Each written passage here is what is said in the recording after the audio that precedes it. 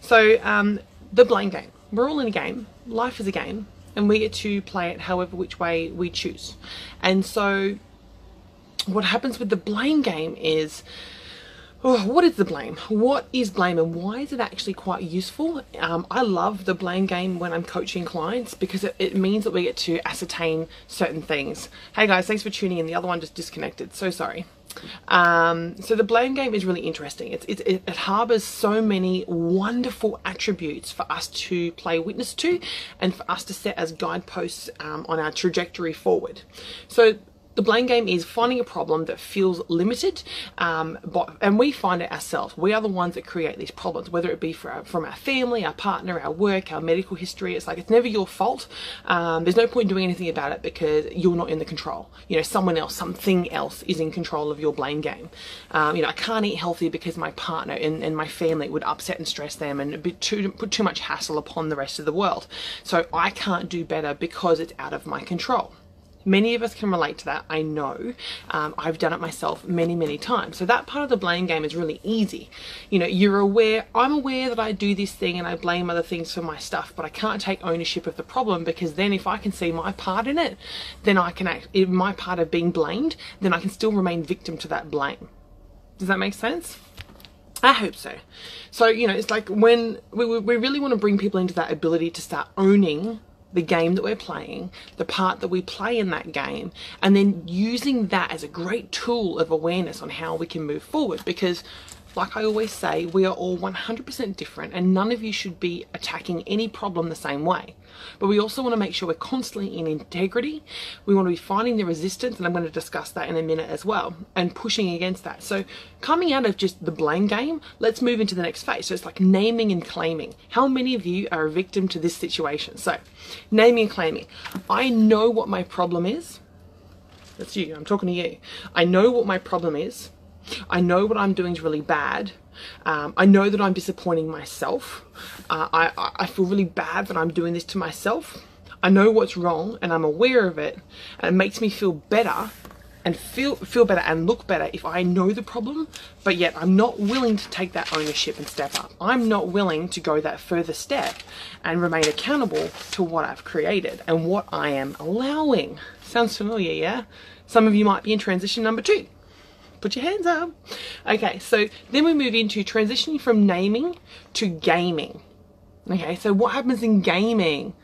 Sounds about right. Yeah, thanks, Des. So, transitioning from naming to gaming. So we're all in a game. Please stop trying to deny the fact that you're in a game. Life is a game. It just depends how you choose to play it and which weaponry, well, it's pretty brutal, but yeah, which weaponry you choose to play with. So naming to gaming is like, I totally saw that I triggered that, you know, the trigger of my stressful workload means that I'm going to go home, and because my family doesn't feel like they're all connected, because I feel like there's no balance at home, because I feel like everything's not on my time, I'm going to eat the chocolate. That's my trigger. I know that that's going to happen today, so I know I'm going to eat the chocolate, but I just couldn't stop myself from eating the chocolate because I had the bad day, because everything happened that I couldn't control. Does that make sense? Hi, Brian. So the naming to gaming is like, I totally know what my triggers are. I totally know what my response is to my triggers, but I just couldn't stop myself. Why is that? It's because we're not willing to take the ownership of the entire situation. Get it? So it's about naming it, claiming it. You're not settling for it, but you don't yet have the tools to do anything about it. Does that sound familiar for most of you? So then we come into playing full out. And what does that look like? So that looks like, oh, thank you, Brian. Everything is going very well. Thank you, thank you. So then we move into the feeling the resistance. So we all get resistance in every change, every direction that we do, every new paradigm that we shift into. And it's feeling that resistance. And my girlfriend Laura spoke about this morning in her group live, was we are all going to have resistance. Whenever we change from point A to point B, there will always be a deep resistance. But it's your choice as to whether or not that resistance keeps you stuck in the game of naming and blaming, or are you going to use that resistance to be aware that you're hitting a stick point, that you get to be with high integrity, high energy, and knowing your worth on where you're going and what you're creating, and you get to feel that resistance and use it as a beacon, a tool to propel yourself forward, to understand that it's a momentary pain. It's the same as ripping a band-aid off. It's the same as getting waxing done. It's the same as, oh, this is a fun one. Same as plucking your nose hair. You pluck one hair, it's canes. You get them all out at once and you don't really notice. Anyway, so feeling the resistance, knowing that it's going to be hard, sunshine. Nothing good ever came free. Nothing good ever came super easy. Life can be with ease and flow. Please don't drop that. Life can be with ease and flow. But you will always have to do the work, whether it's internal, whether it's external, whether it's in your vicinity, if it's cleaning out your home, if it's making your bed. Living with high integrity will be the hardest work you will ever have to do, because living with high integrity means you have to do the resistance stuff.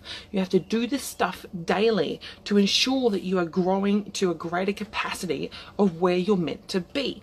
So pushing through the resistance, pushing through the stick point, pushing past the blame game, and taking full ownership of everything that you're here to create, everything you're desiring and wanting, is on the other side of pushing past that resistance. Resistance is amazing. It's a great game. It's like you're playing the game board. What is it? Donkey Kong or whatever it is. You know, he's running along, comes to a brick wall.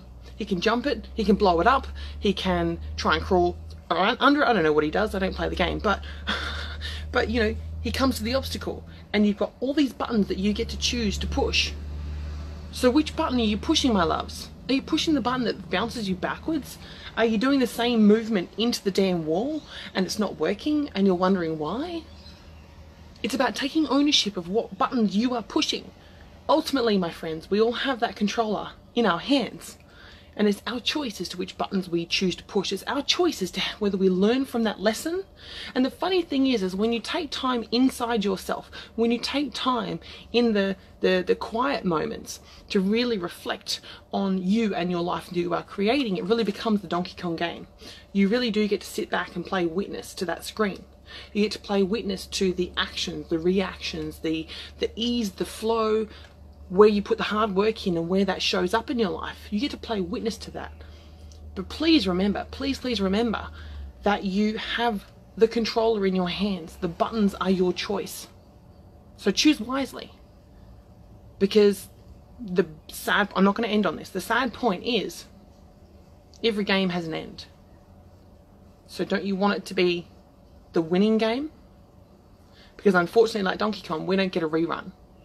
This is the game. So track yourself, check yourself, measure yourself, and allow yourself to push the right buttons, play the right game, own your shit, and always progress, because you have a chance. And luckily, every day, every moment is a consequence of 30-second allotments.